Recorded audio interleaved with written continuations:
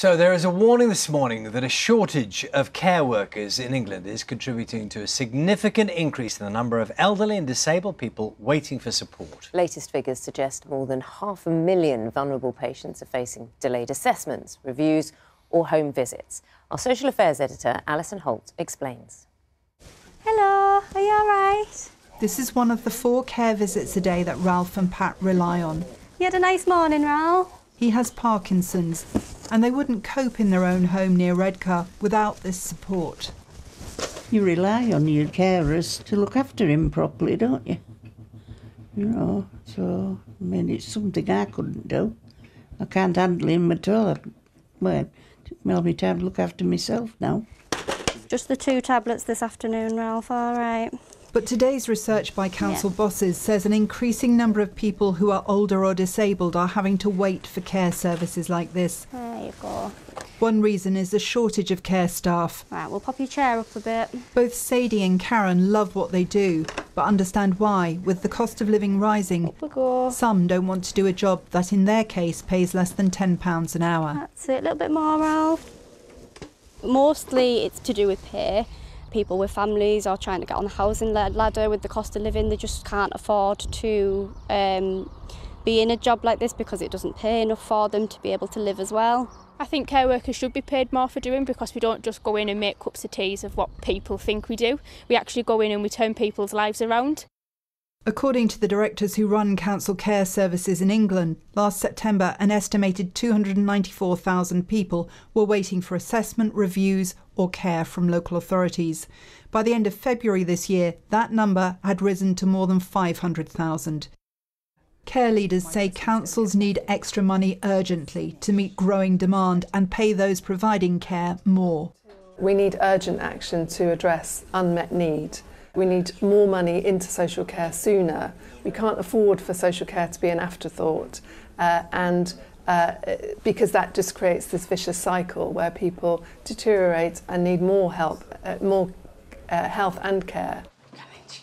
And it's family carers like Tanya who feel the strain when it's hard to get help. Lee is 37, he's quadriplegic and he has multiple and complex disabilities. Lee requires 24-hour care, really, and so that's provided, majority of it is provided by me and his dad, Brian, and then we have paid carers. One of their care workers left in January because she needed to earn more money. Tanya manages Lee's care, which is NHS funded, and she's had just 4 applications for the job. None were suitable. Are you going to talk to me, Lee? Oh, yeah? It makes it really difficult because I have my own health needs, which makes physically caring for Lee difficult because it causes me a lot of pain. My husband's self-employed because he needs to be accessible and available if I need to call him to come and help with Lee. 1 step. But at the end of the day, he's our son, so, you know, we'll do what Lee needs. Under there. Tanya has little confidence they will find the help they need anytime soon. The government says reforming the care system is a priority and that it's investing billions of pounds in improving the way it works for families and staff. Alison Holt, BBC News. Is that funny? Well, let's speak to Michelle Jackson, who's the manager of Caremark. Very good morning to you, Michelle. And also with us, Sarah McClinton, who's from the Association of Directors of Adult Services, who's in London. So you're both very welcome this morning. Now, it's very moving seeing the situation people are in, the lengths people are going to help them. Yeah. But Michelle, I want to ask you very straightforward questions about the services you run. Someone comes to you today, you take a phone call for someone who's maybe qualified to get care at home. What can you do? What happens next?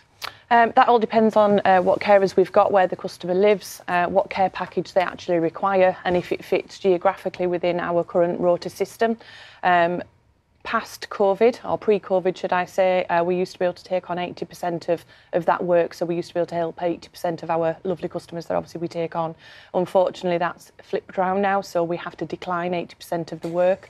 Let's be clear about this. So that means that the vast majority of people who need help, that you would, in other circumstance, you'd want to and try to give help to, you simply cannot. No. Is that because more people are asking for help, or because the resources you have are depleted? I think it's a mixture of both, to be honest. There's more and more people that are wanting to remain in their own home now and should be able to remain in their own home rather than be stuck in hospital or have to go into a care home. In regards to the staff situation, there's less and less people, because of COVID, I think, coming into the care industry simply because of the poor wages that home care staff get.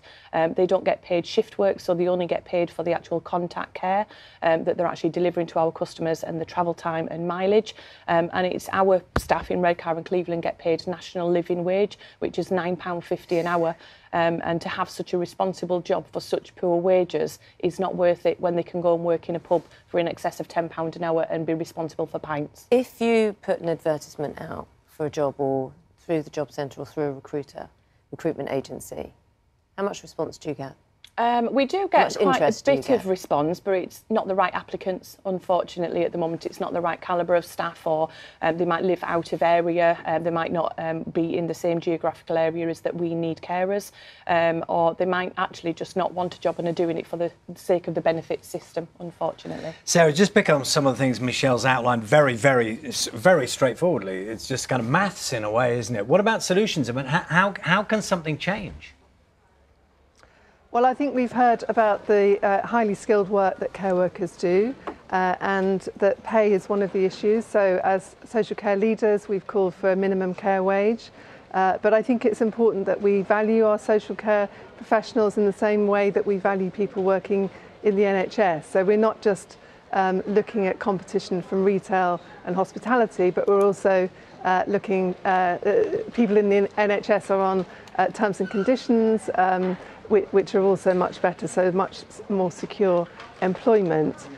So I think one of the solutions is that we need clearly we need a workforce plan, so we need to plan for the future and the types of roles that we need. But I think we also need action now to address those issues around pay. Over half of home care staff are on 0 hours contracts, so we also need to look at how we value people and think about a different way of making sure that people are properly compensated. So and rewarded. Michelle was talking about you said, was it £9.50 the living wage? So yes. Sarah, you talked about a minimum care wage. I mean, what are the figures? What is it you think could attract people to do, as you say, what is a highly skilled, if not one that's given the respect it deserves? What are the figures? Well, so if we look at Band 3 NHS, so that's healthcare assistants who are often doing very similar work to care staff. You've heard about how skilled and complex some of that work is. So people working with people with dementia or very disabled people. So we would say that about £11.50, which is the equivalent of what someone doing similar work in the NHS would get, would be about the right place to start. £11.50, does that work? I think £11.50 is good. However, the healthcare assistants in the NHS are being paid shift work, so they're being paid for a 12-hour shift and they have no responsibility over medication, and my staff do. So I'd push for more. Sarah?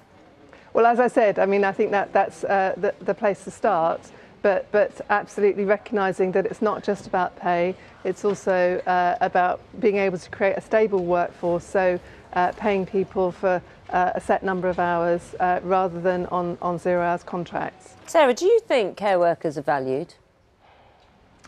I think care workers are not valued as much as they need to be. I think it's really vital work, and you know, there are people behind all of these numbers. So, and I think in your piece we've seen how not getting that vital care and support has a huge impact on our elderly relatives, on disabled people, but also on carers who are having to take time off work.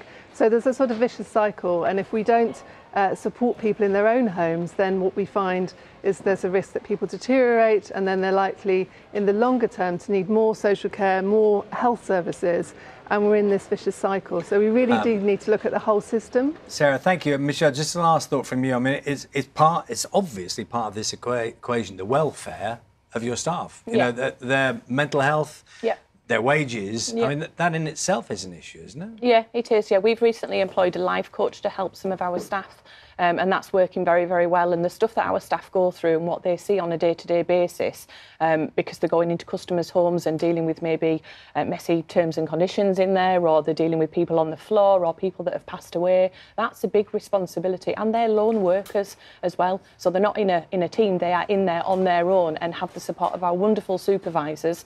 But yeah, our life coach that we're paying for is working wonders as well. Michelle, really interesting hearing your insights. Thank you so much. And Sarah McClinton, thank you for your time as well this morning. We, of course, will keep an eye on the story and we will talk about it more.